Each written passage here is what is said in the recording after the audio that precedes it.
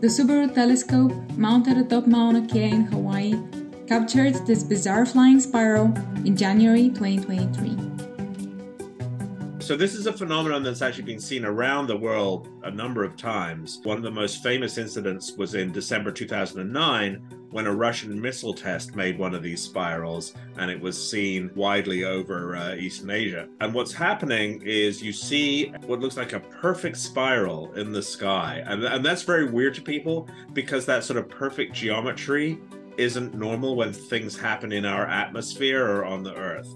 But out in space, there's no weather that messes up the perfection of the geometry. And so what's really happening is that this rocket is firing its rocket engine, and hot gas is coming out the back, but the rocket is spinning. And so because it's spinning, you've essentially got a real life garden sprinkler in space on an enormous scale. And sure, the spiral in the sky looks pretty awesome. But what impact does it have on Earth and its atmosphere? And how do we ensure sustainability in a rapidly growing industry where many rockets rely on fossil fuels to fly? The pollution is being produced during the launch phase. And in that process, the rockets are injecting pollutants into all of these layers in the atmosphere.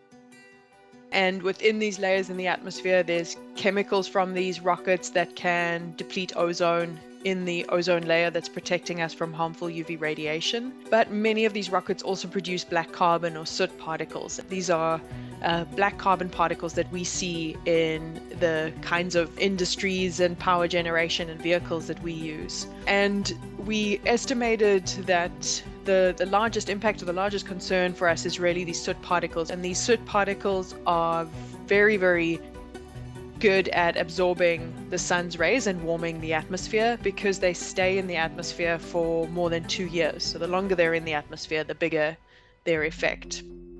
And the reason why they stay in the atmosphere for so long is that up there, they can't be washed out. Although the amount of black carbon emitted from industries on Earth is much larger, here, rain helps wash some of it out. Up there, there's no rain, so the soot particles can stick around for quite some time. And then there's also space junk. We're looking at how do you stop spaceships bashing into one another, because there's so many of them out there. There are no lanes. It's like people driving, 100 miles an hour down the highway in all random directions in 3 dimensions. There's also issues with hardware re-entering the Earth's atmosphere, and big things coming down and maybe causing damage to property when they land. And smaller things melting in the upper atmosphere as they re-enter.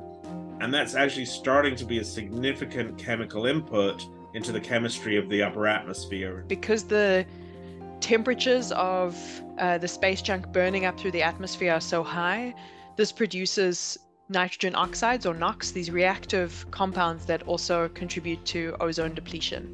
A couple of years ago, Mashable spoke to Eloise about the environmental cost of space tourism. Back then, we concluded that at the moment, air travel is a far bigger problem because of the sheer number of flights taking off daily in comparison to space rocket launches. Since then, though, the space race has been gaining real momentum. And the important thing to understand is that space nowadays is completely dominated by commercial activity, right? Science is only a tiny part of it. And it gets complicated because there are many different startup companies involved. There are loads of different players in many countries around the world. This is our biggest concern as environmental scientists, because we don't really know how big the space sector is going to be. It could become really large, and in that time contribute to depleting the ozone layer and also altering Earth's climate. And so we don't really have a good solution for this. We don't have perfectly clean fuel. I think if the space sector grows as much as we're anticipating it's growing, it should be part of discussions like COP. And in terms of having discussions about this, there are certainly academics who are working on environmental sciences and also on astronomy, who are starting to put together groups to look into ways that we could regulate the space sector while also benefiting from it. There has to be a serious discussion around what are the most important uses of space.